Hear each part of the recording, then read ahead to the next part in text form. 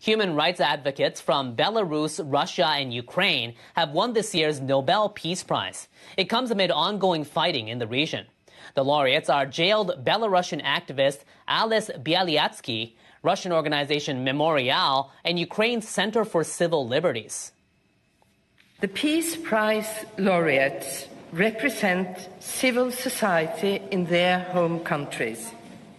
They have for many years promoted the right to criticize power and protect the fundamental rights of citizens.